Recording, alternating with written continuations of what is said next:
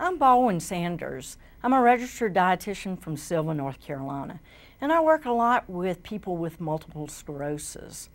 Unfortunately, there's no diet out there that will cure MS, and so I really talk to them about following a balanced diet, a diet that's lower in fat and higher in fiber, and one that they can enjoy. I try to sort out what is good factual information and what are just false nutritional claims that we get so much of through the media.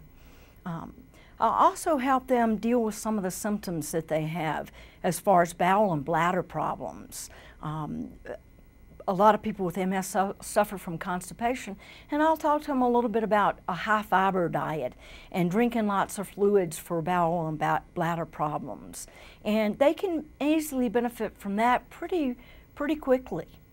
I talk to them a lot about fatigue management because that's a symptom that all people with MS have.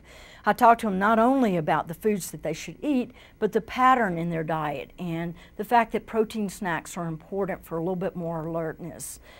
So snacks are important as well. People with MS frequently have lower caloric requirements because of decreased activity levels, and I work with them with weight management issues. I also talk to them a lot about supplements. There's a lot of false information about supplements, and they're actually targeted for people with MS because of their fatigue problems.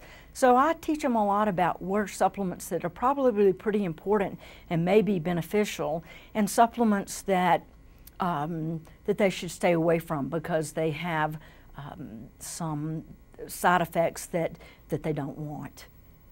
If you have any questions about nutrition and multiple sclerosis, contact the National Multiple Sclerosis Society.